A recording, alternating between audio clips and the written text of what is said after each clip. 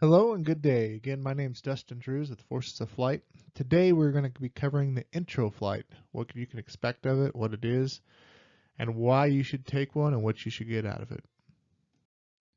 So the intro flight, what is it? What can you expect? Well, an intro flight is nothing more than your introductory flight into aviation with a particular school. Most all schools put these on, and the reason they do it, it's a discounted, most of the time it's discounted way just to see if aviation's for you or not. What to expect? Well, for starters, you'll have to schedule it. Most schools just don't let you walk in and do one, so call in advance and get one scheduled with the time that works for you in the school. You'll show up, and generally you'll get a tour right off the bat. During a tour, expect to see the birds you're going to be flying. Expect to see the maintenance area, or if they have it. Expect to see the simulator, anything they got there. Once you're done with your tour, they'll answer any of your questions, and then you'll go on to the bird. You'll have to probably sign a waiver before you fly. Anyways, you'll do all that. You go out to the bird, and you'll do a pre-flight with the instructor.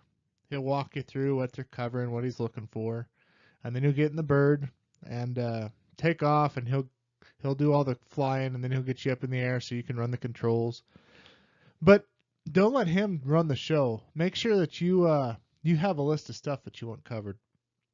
And the reason I say this, I want you to get the most bang for your buck out of the intro flight. And if you have any hesitations about any part of the flying that you've heard about or makes you nervous, have them demonstrate it for you, so you know right off the bat whether flying's for you.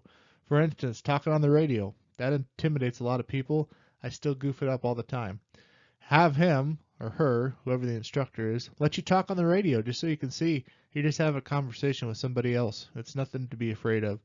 If stalls have you nervous, you know what? Have them perform a stall. They are not scary whatsoever, especially if you're talked through one.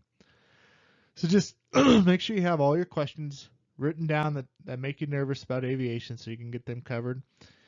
And if he don't let you fly, make sure he lets you run the controls or manipulate them. Most instructors are pretty excited for people getting into aviation, so they'll be more than willing to let you run the controls. I also say the intro flight is a interview, and the reason it's an interview, it's not for they're interviewing you as a student, which they are, but most schools will take anybody. You're interviewing them. Just make sure they're professional. Make sure the birds that they're using are birds you want to fly. I mean, it makes no sense going to a school that uses Cessna 152s that have a high wing, and if you want to fly a Piper that has a low wing. So get in the birds and make sure the school has the birds that you want to fly. Make sure if you want to transition into a multi-engine program that the school offers that. If you just want to stay a single engine, that's fine too, but just make sure whatever the school has or whatever you're looking at for a school, you can graduate beyond so you can reach your aviation goals. It's also a confidence builder. I mean, if you go in there prepared and have a list of stuff that you need or want covered, you'll know when you land that whether aviation's for you or not. And lastly, it's a whole lot of fun. I never took an intro flight myself. I just showed up to school and said, let's fly. But I did a lot of flying with my last job doing wildlife surveys and that stuff. So I was pretty much prepared and knew what to expect to do it. So that's what the intro flight is and should be. Make sure you do your have a list of questions and do your research. Watch a couple of them on YouTube that are filmed and definitely get a good grasp of what you can expect. You should bring to the intro flight. Well, for starters, you're going to need water, just in case you get thirsty. A bag of snacks, pretzels, peanuts, something dry that you can kind of munch on. That definitely helps with the motion sickness. Small airplanes are a lot different than the big jumbo jets and stuff that you fly. You get bounced around a lot, but you'll get used to it after a flight or two. Sunglasses are almost a must. Keep the sun out of your eyes. I strongly encourage closed-toed shoes. You'll be walking around, kneeling around, getting in and out of the airplane, and open-toed shoes could definitely damage your toes.